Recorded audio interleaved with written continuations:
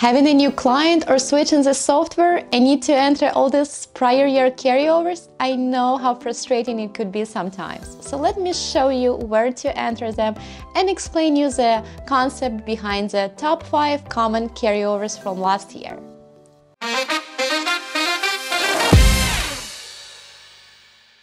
So I'll start with showing the prior year tax return and show you where carryovers are coming from. Then I'll show you where to enter them in the tax software and where they should show up on the current year tax form.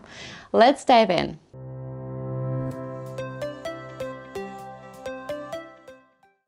So let's start with the most common and the most important one, which is net operating losses. So first of all, this is how prior year tax return looks like, and that's kind of how we know there were some prior net operating losses last year.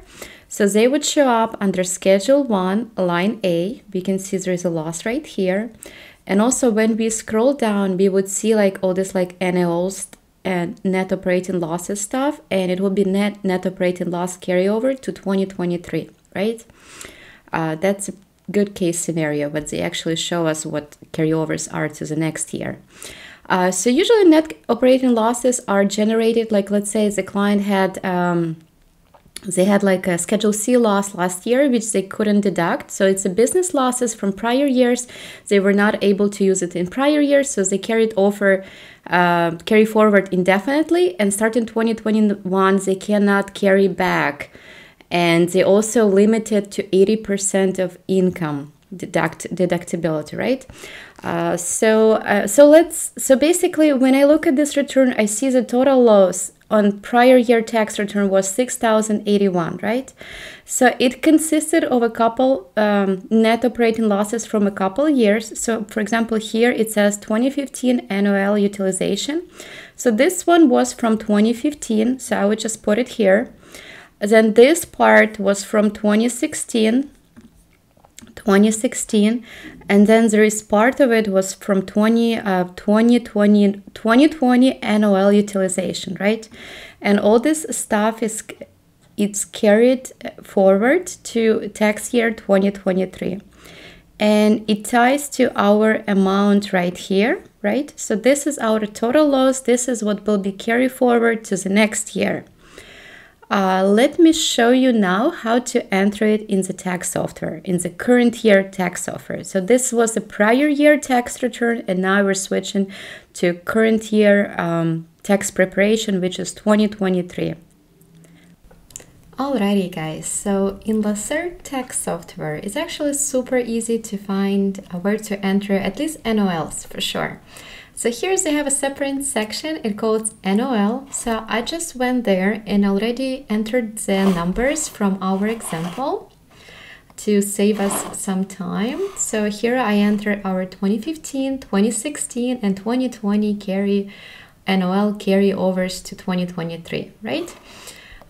So important note, because what I did, I actually didn't enter this section carryover available in 2023, and guess what happened? It just didn't appear on a schedule I wanted, so it just didn't show up. So you have to enter those amounts, those are mandatory. So now when we look on the schedule, we can see that on Schedule 1, we can see our 8A, line 8A, showing up our net operating losses.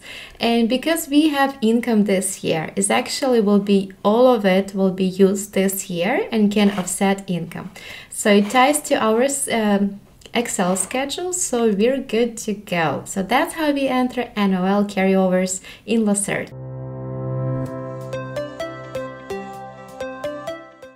Capital gain losses are only deducted up to $3,000 a year, and then they can be carried forward indefinitely as well as an NOL. So basically, we'll look at Schedule D. So this is prior year tax return 2022, and we have short-term losses of this amount, right? And then we have long-term losses of $5,082, and so the total is $8,041. But only $3,000 is deductible, right? So now we have a questions like, from those $3,000, Are we taking short term or long term or a mix? Like, what is the order? So basically the order is we always take, we deduct short term gains first, and then whatever's carry forward will be or from short-term gains or from long-term gains. What it actually means. So here's short-term, here's long-term. So what is used first? So first we use short-term. So we'll use this amount, and also we'll use the rest from long-term gains, right? So basically the carryover would be the difference between whatever we had used here and what we used in 2022. So it will be smaller, and the nature of carry forward gains that will be able to carry forward to 2023 and deduct on 2023 tax return will be long-term capital losses. And yeah, so that's a thing. This is what IRS does, and basically it's just because those rates are taxable from as an ordinary income, right, rates, and those are under capital gain losses. So they don't want you to do tax planning based on like short-term carry forward one or another. But anyways, so this is what gets deducted short-term, and whatever left over from long-term gains is getting carry forward. So now what we need to enter in 2023 tax return is long-term capital losses carry forward of the 5,041. So let me show you how to enter it in a tax software now. So for Schedule D, I actually couldn't find it anywhere on details. It's not straightforward for me. So I went to the form and I just right-click under Capital Loss Carryover Entry, and it took me to this. I mean, actually it's under Disposition Schedule D, but it's right here, Schedule D Loss Carryovers, and we can enter our short-term or long-term gains. And obviously, if state is different, we can enter them, and if AMT gain losses are different, we can enter them as well.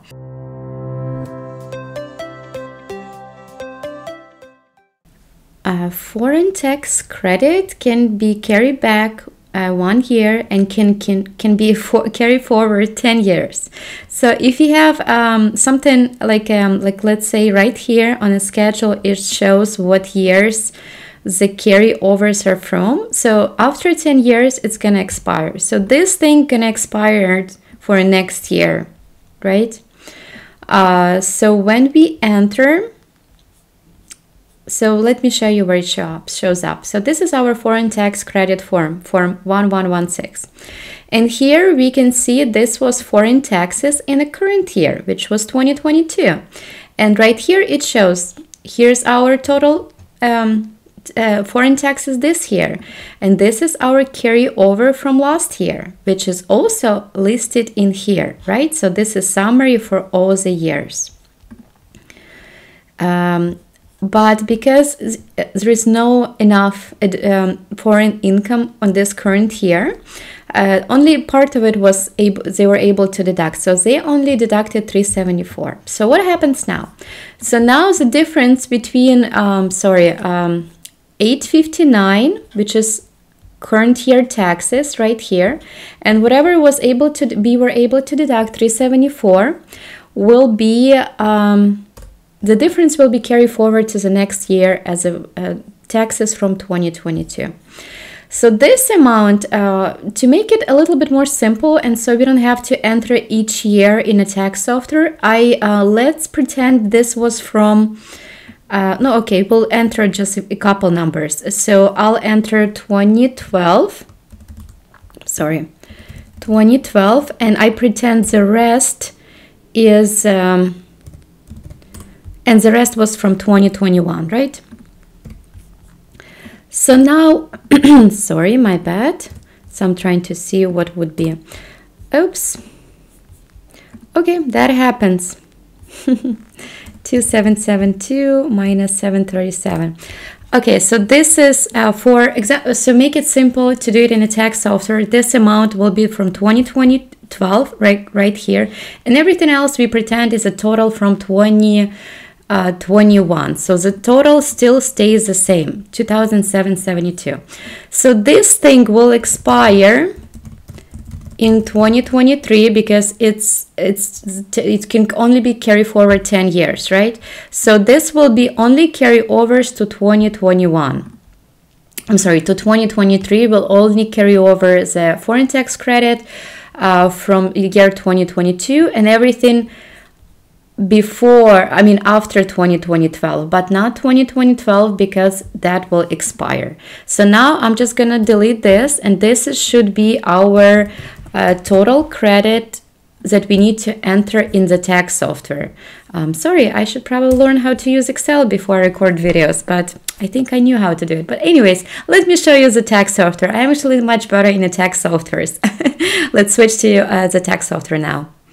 So for foreign tax credit, I went under screen 335.2, and there is foreign tax credits right here, and I just enter foreign tax credit paid and available. So we need to enter foreign tax carryover in this last place as well, because it's just not going to carry over. So now when I look at my form 1116 with a foreign tax credit, I see right here the carryover saved.